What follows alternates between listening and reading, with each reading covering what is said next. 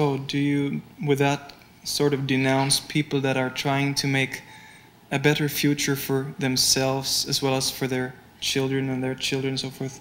I'm speaking of people that are active in trying to make a better environment, like Greenpeace, peace movements, people that are working with trying to make a better future in different ways. I understand.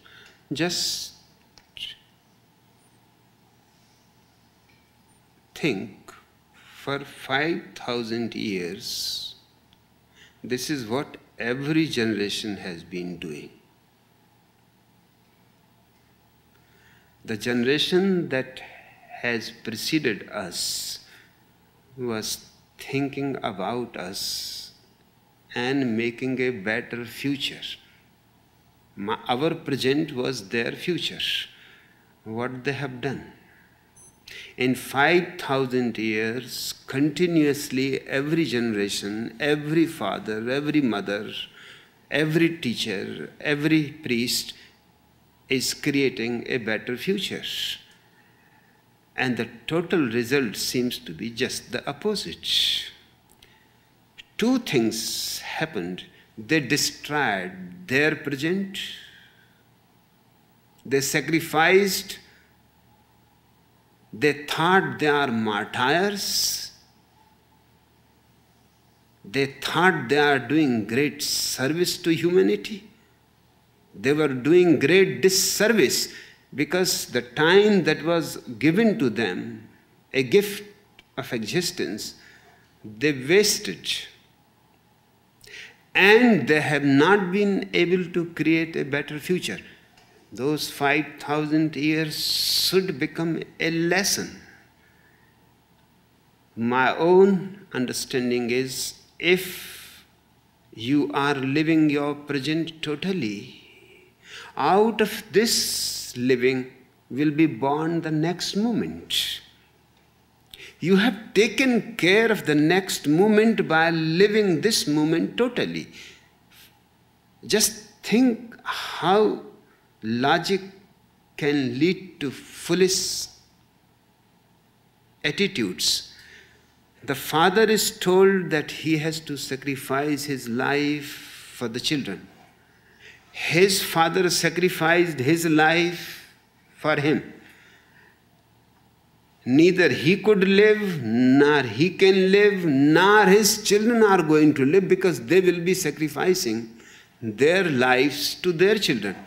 So everybody is sacrificing to somebody else. Is strange, then who is going to live? Okay. So my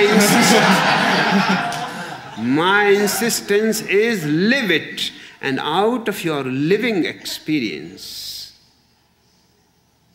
the future will be born. If your living moment is of tremendous beauty and ecstasy, naturally you are creating future without any effort to create it.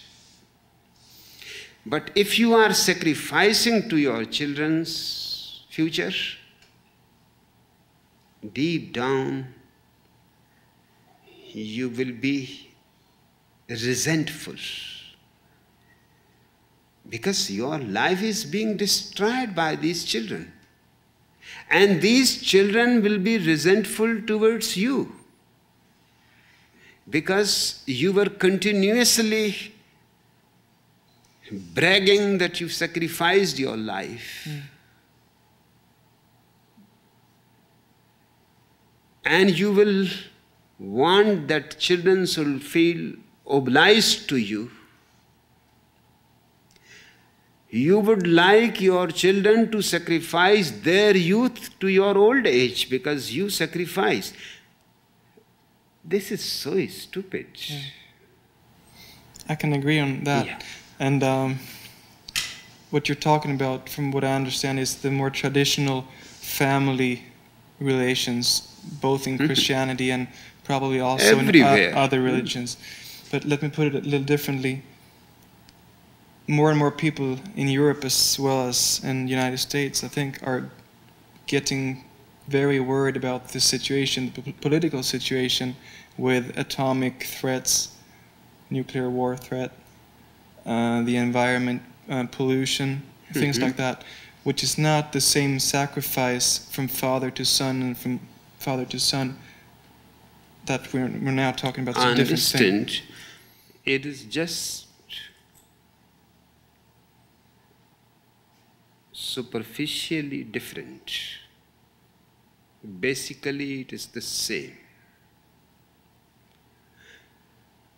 The question of nuclear weapons should not be thought as a future problem. It is in the present moment. Yeah. No, so I'm not saying that you have to think about future. It is a living reality. We are living surrounded by nuclear weapons. So do whatsoever you want to do right now.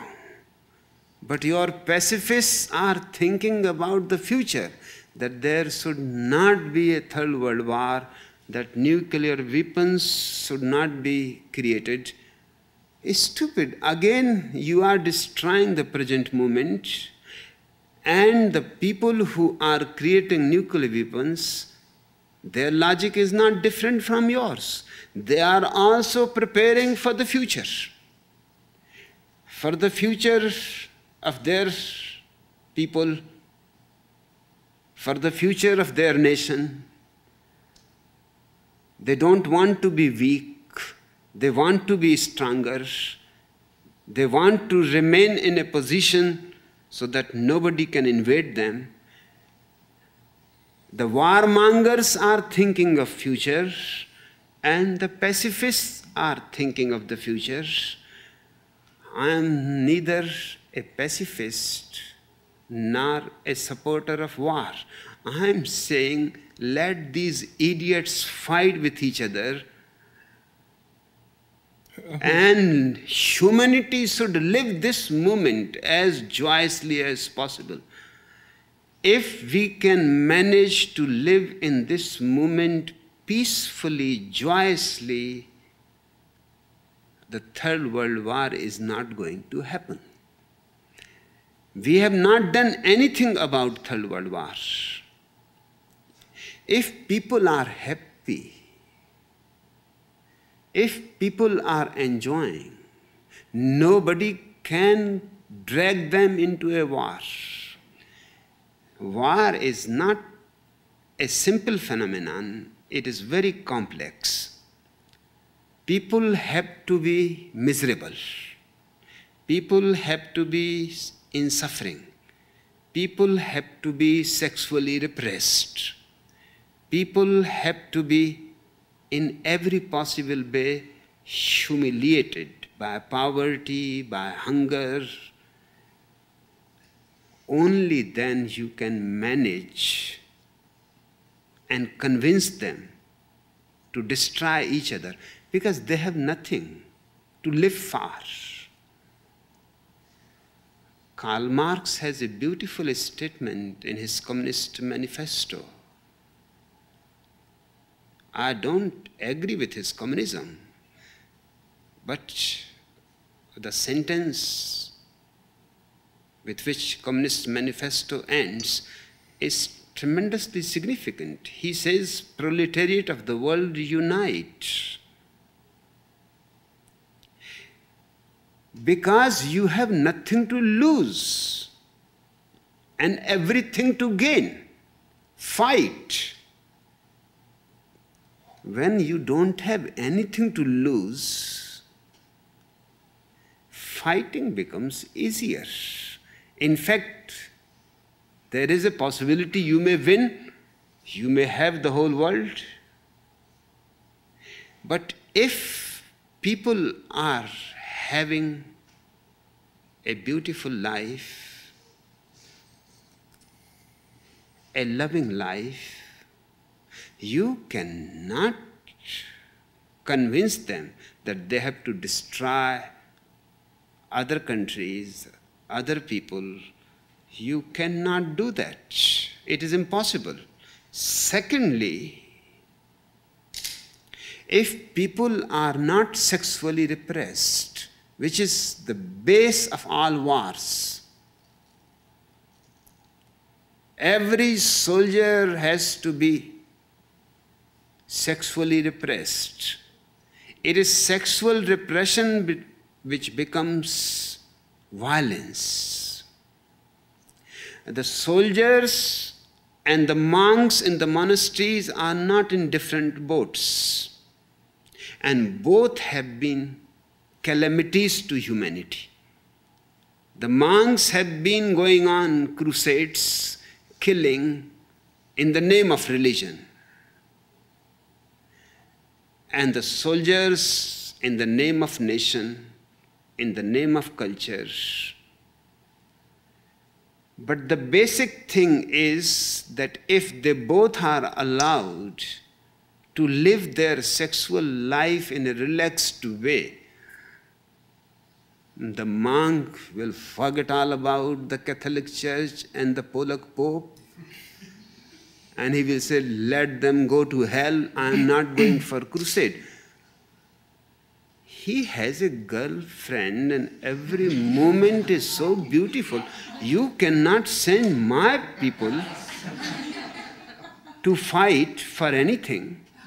They will say no, because they are enjoying every moment so much. Why they should disturb their life and other people's life?